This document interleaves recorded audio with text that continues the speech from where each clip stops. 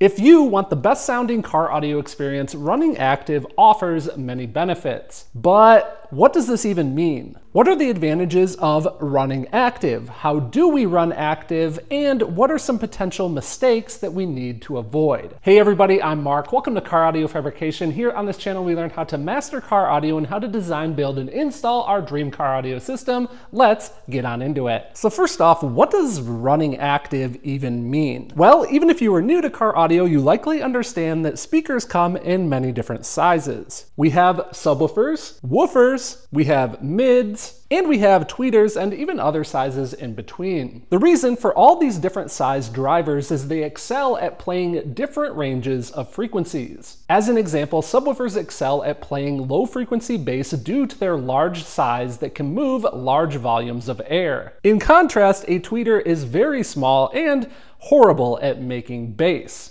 But a tweeter is great at playing high frequency information since high frequency sounds require short wavelengths that vibrate thousands of times per second. A small and light speaker cone with minimal inertia is great for this to produce a clean, accurate, high-end sound. Now, to make each of our speakers play only the frequencies that they excel at, we need to use filters. On a subwoofer, we use a low-pass filter. In other words, we're only sending frequencies below a certain point. As an example, 80 Hertz and below. With a tweeter, we use a high-pass filter. In other words, we're allowing frequencies above a certain point. As an example, 5,000 Hertz on up. Now for mids and woofers, we oftentimes use both filters, both a high pass and a low pass, in order to have a certain range of frequencies in between. Now we need something to put all of these different filters in place before the signal gets to the speaker, and we often do that with a crossover network. Now this right here is considered a passive crossover network,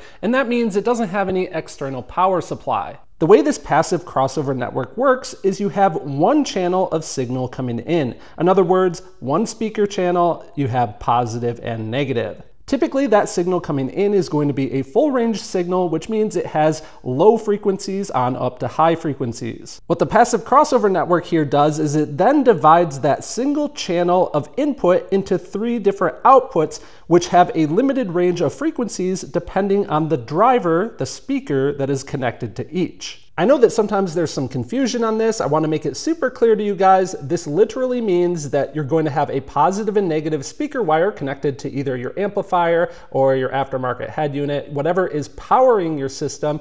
And then you're going to have 3 more sets of speaker wires, so each with a positive and negative. One is going to go straight to the tweeter, one is going to go straight to the mid-range, and one is going to go straight to the woofer, in this case because this is a 3-way passive crossover. If this was a 2-way passive crossover, we would have one less set of connections here, and usually you're going to see a tweeter connection and a mid/woofer connection. So finally, now that you understand all of that, to understand what running active means, it means we simply aren't using this, and instead, in order to control the range of frequencies of information that is sent to each of our speaker drivers, it's done either with the amplifier or with a digital signal processor or even our aftermarket head unit. The whole point is it's done with something else upstream of the speakers, and we don't use the passive crossover. So in our example here, rather than having one channel going into this and being broken out to 3, we are no longer using that, and we have 3 unique channels that are going directly to each of the drivers. And of course, for a system like this, you're going to want a left and right set, so technically you're going to need to have 6 channels of information in order to power this active 3-way set. So now that we know that running active means, what are the advantages? We're going to get to that in just a second, but a quick thank you to our channel sponsor, Focal America. The speakers I've been using as an example so far in this video are the K2 Power Series, and if you are looking for speakers that have an extremely detailed sound, even at the most substantial of output levels,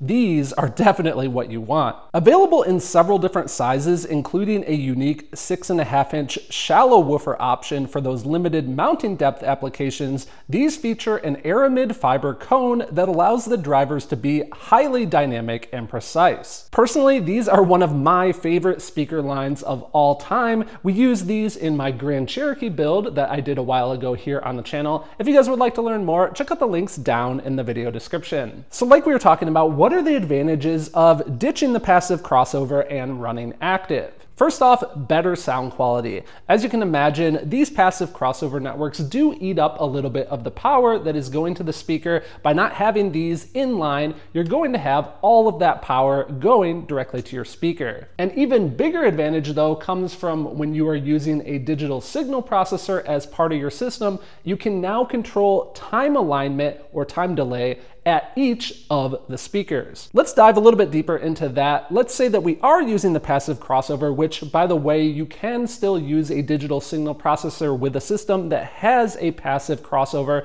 It's not like you can only do one or the other. You can combine a system with the two things, and I have a video all about that here in the corner of the screen. If you have a passive crossover as part of your system, like I said before, you only have that one channel of input, which is then divided out into the 2 or 3 channels of information for your speakers. A digital signal processor is going to be upstream of this. You would never have anything connected between this and the speakers. So what that means is we could only use the DSP to control that one channel before it gets into this. That means if we're adjusting our time alignment in the digital signal processor, we can only do it for this as a full system. In contrast, if we aren't using this, if we have a channel going to each of our speakers, what that means is we can now control the time alignment to each of these individually. This is very advantageous because it's common that if you're installing a 3-way or a 2-way component system, these speakers are going to be in different locations in the vehicle. You might have a tweeter up high, you might have a mid in the door, and you might have a woofer down low in the door. By being able to control time alignment to each of these drivers individually, we can make sure that all of the sound arrives at our listening position in phase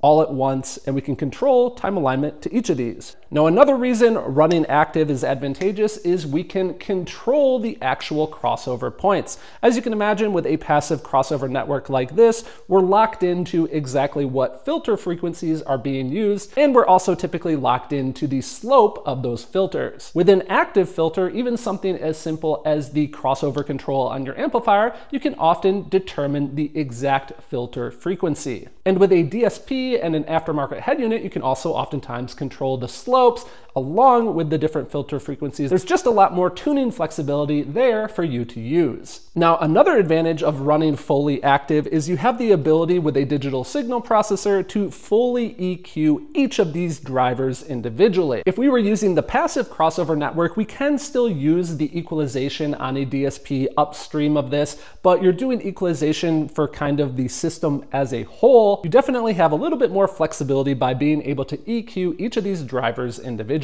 Now, how exactly do we run active, and what are some mistakes that we need to avoid? In the past, I have got some emails and questions from you guys, so I just want to make sure that this is super clear. When you are running active, you are literally connecting the outputs of your amplifier directly to your speakers. I think a good way to help you guys understand is just to consider something that you're super familiar with, likely a subwoofer. A subwoofer has its speaker terminals connected directly to the amplifier, and you often control the crossovers on the amplifier or upstream of it in a DSP or in your aftermarket head unit, which means your subwoofer is being ran active. Essentially now the same case with our speakers here. We are not using the passive crossover network. Instead, we are connecting directly to our amplifier with our positive and negative speaker wire, just like you always would. In our example here, this is a 6-channel amplifier. I only have 3 of the channels connected right now, so just the left side. Obviously you would have 6 total, so 2 of each of these, and those other speakers would land on these unused speaker terminals here. But what is super, super important here is, remember, because you're getting rid of this crossover network, you now need to control the crossover frequencies, the filter frequencies elsewhere in the system. This is especially important for the tweeter. You want to make sure that you're not sending any low frequency information to this, as you'll likely damage it extremely quickly. If you would like to see a full detailed video on how we choose our filter frequencies, be sure to check it out in the corner of the screen. So now some mistakes to avoid and considerations for when you are running active. First off, as you can imagine, running active is a little bit more advanced and complex than just using that passive crossover network. To get the best results, it's really important that you understand tuning and how to properly set up an amplifier and a digital signal processor, but luckily we have other videos here on the channel, of course, covering those topics. When running active, a consideration that you definitely want to account for is how it is a lot more likely that your tweeter can get damaged. It's rare, but it is possible for something like a digital signal processor to lose its settings and crossover points and unfortunately send low frequency information to a tweeter. It's also possible for a turn-on pop or other noise to make its way to the tweeter. It's even possible that you could accidentally make a mistake when setting up the tuning of the system and send those low frequencies to the tweeter. For all of those reasons, I recommend having a tweeter protection capacitor in line with each of your tweeters. Again, I have a full video all about that here on the channel. Now, another really big consideration for running active is it's considerably more expensive. As an example, let's say that I'm running a three-way set of components in the front of the car, so a tweeter, a mid-range, and a woofer, and let's say that I'm running a two-way set of component speakers in the rear, so a tweeter and a woofer. If I'm using the passive crossovers for this system, I really only need 4 channels of amplified power for front, left, and right, and rear, left, and right. So that means I can use a commonly available 4-channel amplifier. But if we're running active, now I need 6 channels for up front and 4 for the rear, 10 channels of total amplified power. With this many amplifier channels, we oftentimes now need 2 amplifiers, or if you're doing a single amplifier, a 10-channel amplifier gets pretty pricey. Something else that can really drive that budget up is, in my opinion, in order to get the best results with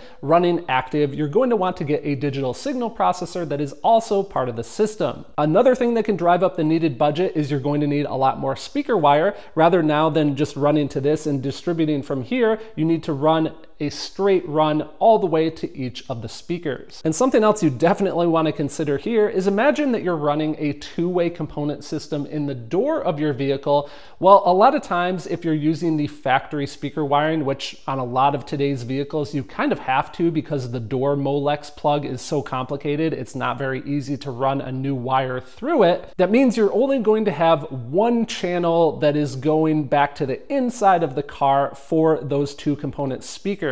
The installation becomes a lot more challenging when you need to get 2 channels of information into each door, even potentially 3 channels if you are doing a 3-way active component set in a door. So installation-wise, this can become a considerably larger time investment as well. So now that you have a better understanding of the basics of running active, I'd encourage you to dive into more detail on picking your crossover points and making sure that you have a protection capacitor for the tweeters. Again, more details in the related videos. For your next build, if you are looking for a set of speakers that are extremely detailed, even at high output levels, definitely check out the K2 Power series from our sponsor, Focal America. Details down in the video description. A special thanks to them, along with Jerry and the rest of the Patreon membership team, for making these videos possible, and thank you guys so much for tuning in and watching.